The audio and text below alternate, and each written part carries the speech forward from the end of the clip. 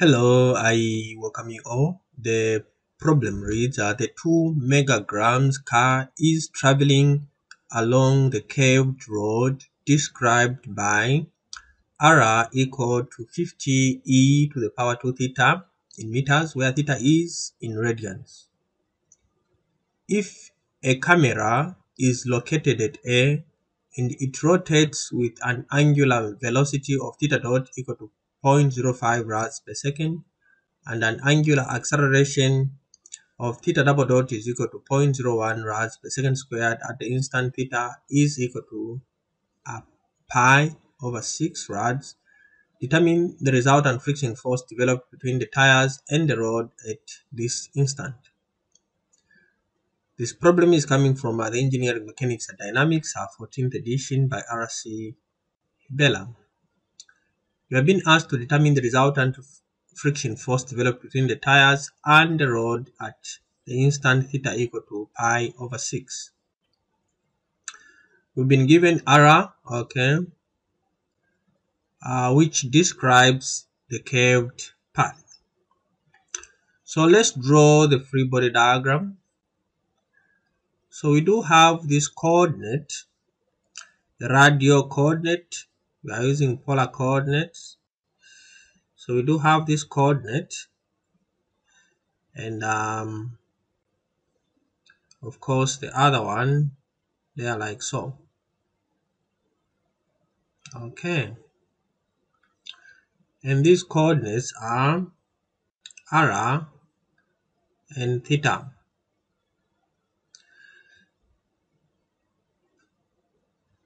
And the question is to find the resultant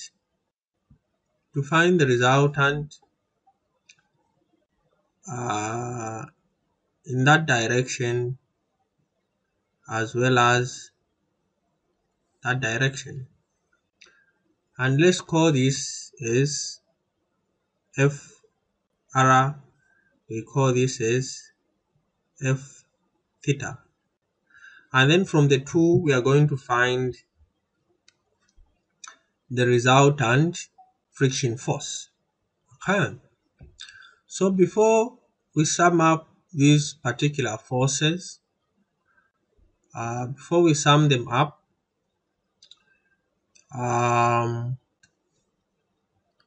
course, let's say we do have our kinetic diagram as follows, like so and like so.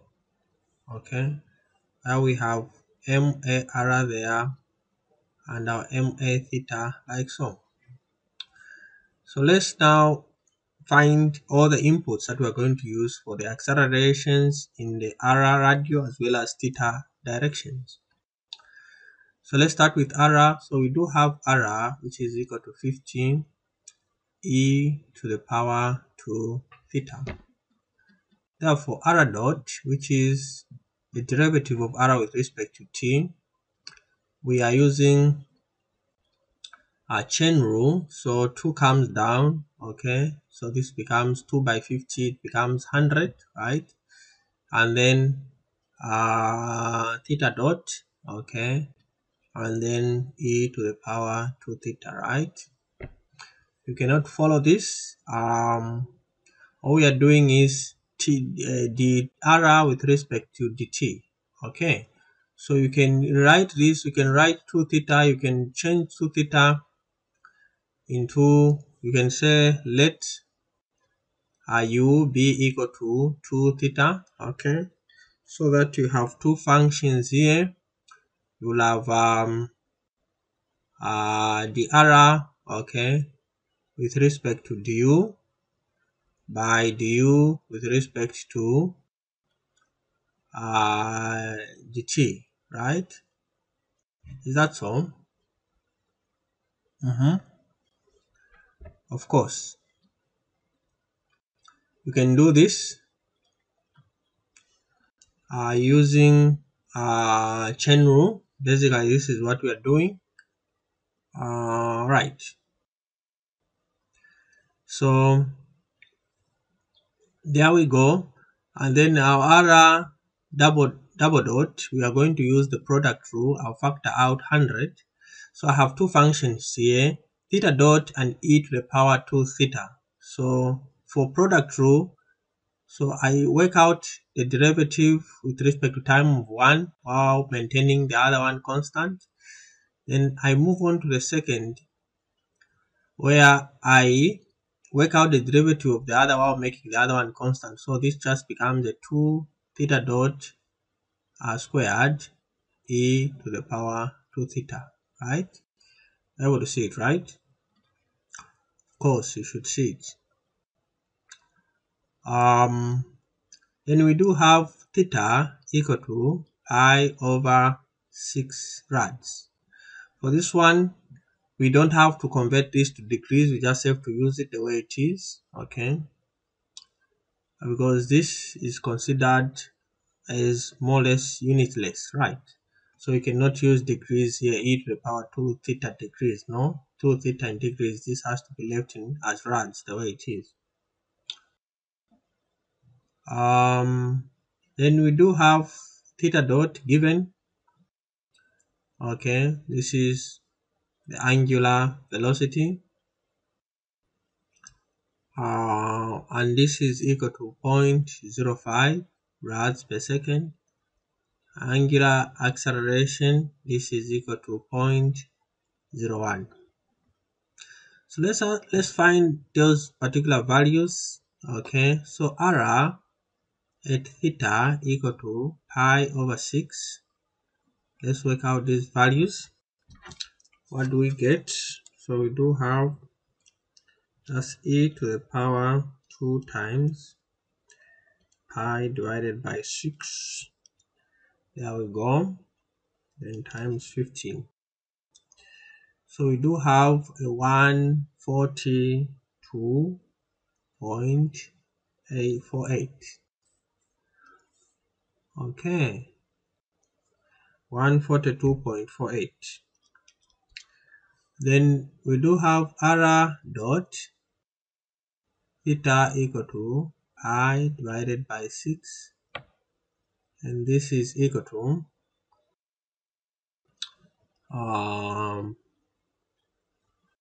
this is times theta dot, which is 0.05, then times 100. So this just becomes a 14.25. Then we have r double dot. This is theta is equal to pi over 6, like so. This is just going to be equal to let me divide, I get back to where I was. Alright, so this just becomes theta double dot, we factor out that 0.1 plus 2 times 0.052. Okay. Then times 100. Of course, we do have a 4.27. A 4.27. Check it again. Seeing 2 by pi divided by 6. Okay. Factor out 0.01 plus 2 times 0.05 squared times 100, 4.27. Okay, so we have done everything. So now let's find the value of the acceleration in the radial direction, and this is equal to r double dot minus r theta dot squared, and we have all these values. Let's just replace them. R dot is 4.27 minus r is 142.48 times theta dot squared. Okay, so this is a 3.9138, and then a theta is just equal to r theta double dot plus 2 r dot theta dot. Okay, and then our a theta, we do have all these values.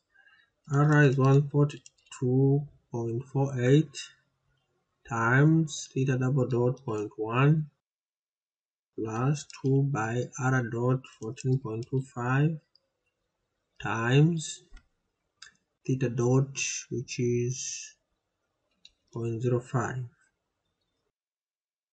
Okay, and this we get a 2.8498. Alright, so we do have everything now. So what we just need now is to work out these, apply them in our equations. Alright, so just say summation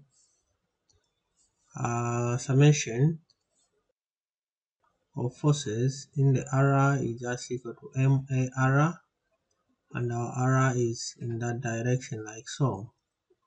So we do have F area, which is the resultant friction force, and this is just going to be equal to M.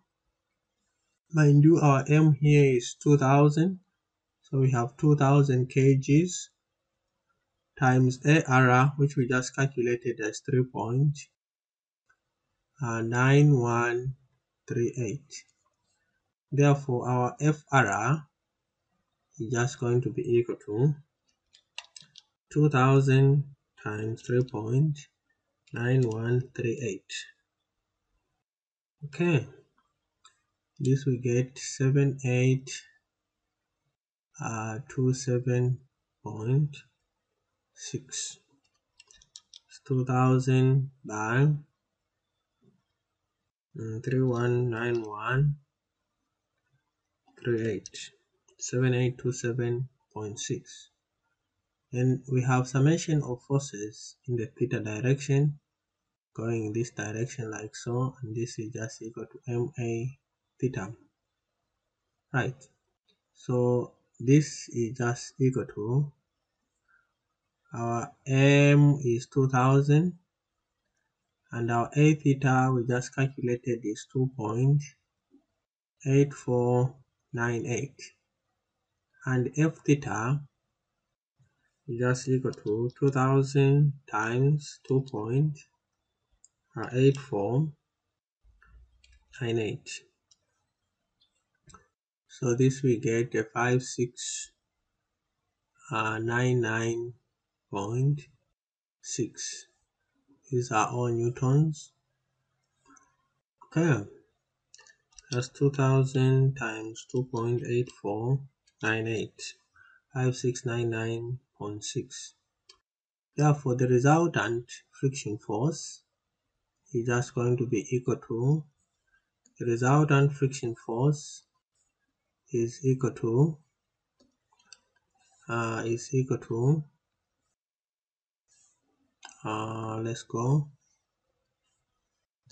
let's work it out. So this is equal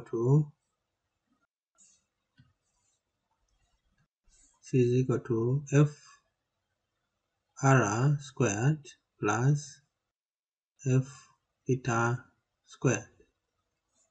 Okay, right, calculating F sub F. So this just becomes equal to, before we do so, let me also write down the angle. I'll need to calculate the angle. I'll call it phi, and I'll explain what this is.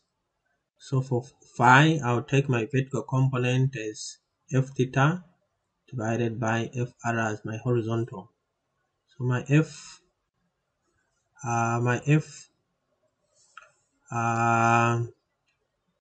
sub small f, which is my resultant, is just equal to 7827.6 squared plus 5699.6 squared. Square root of that, we have a 9682.81 newtons.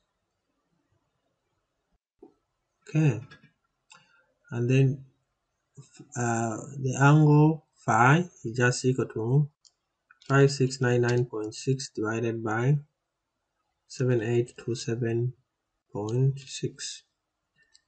Tan inverse of that, this is just a 36.06 degrees.